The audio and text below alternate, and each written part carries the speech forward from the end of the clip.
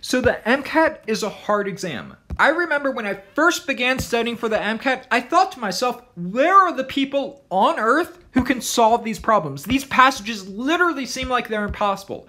However, I promise with time, it does get better. With time, it's an uphill battle, but with time, it does get better. And one day you'll be doing a passage and you'll realize this is doable. You'll realize I've learned about pKa's and I've learned about molecular weights and polyprotic acids. And one day you'll be taking a passage and you'll know when you're ready. You'll know that spending more time studying won't make a difference because I've put in my due diligence to master all these concepts. So what I recommend is 2 weeks before your official MCAT, doing a practice exam, either through Next Step or the official AAMC. 2 weeks before your official date, do one of these practice MCATs. And then you'll get your score, and based on that score, you'll know if you're ready or not. And if you don't get the score you were hoping for, postpone your MCAT. So when you first begin studying for the MCAT, I recommend going on Google and typing in AAMC Foundational Concepts. Click on the link and you'll see all these foundational concepts you're responsible for the MCAT. And something really important to realize is the MCAT only cares about these big picture foundational concepts. The MCAT does not care about little nitty-gritty esoteric details. The MCAT does not care about memorizing every little small detail. Rather, the MCAT will reward mastering these big picture concepts. And there's not that many big picture concepts.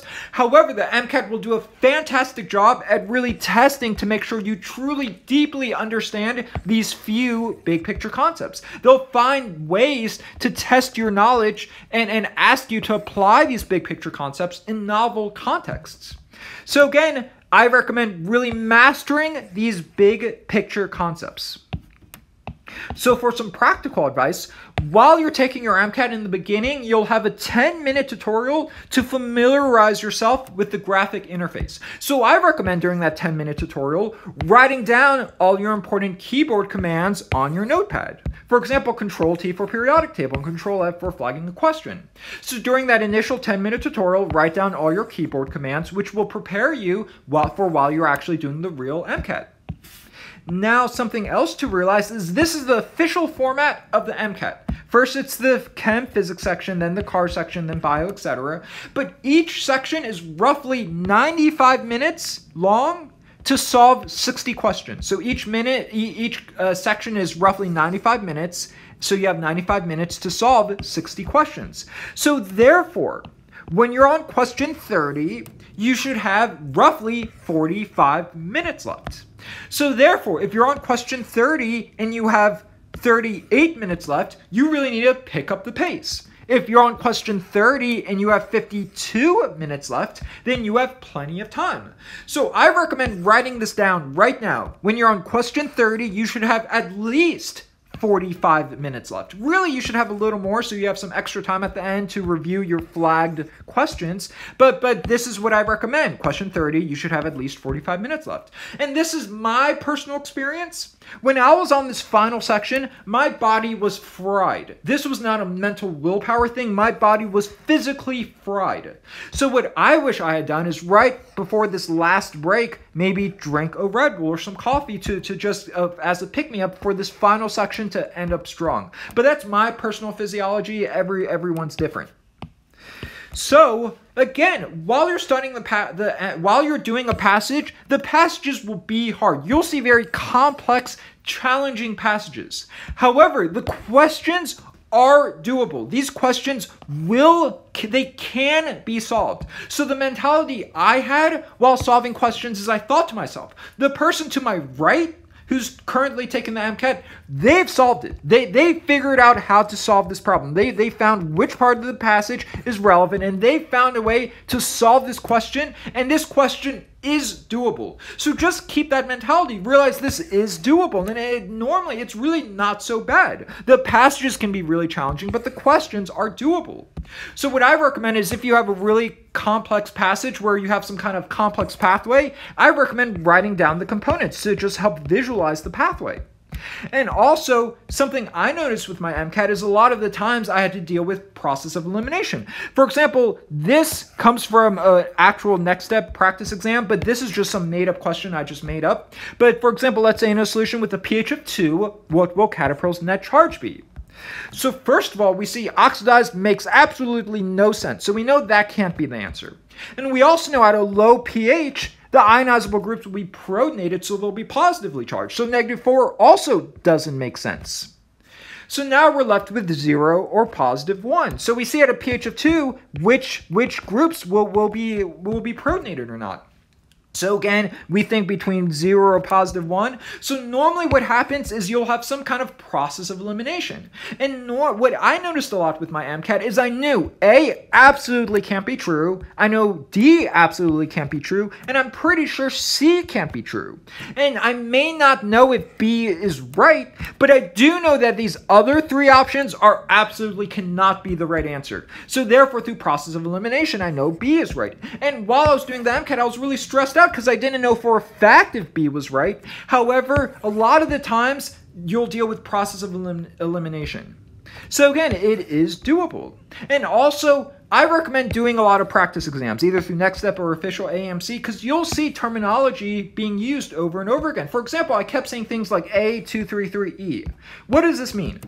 This means the alanine residue, which was the 233rd residue, so the 233rd alanine residue was mutated or substituted with a glutamate residue.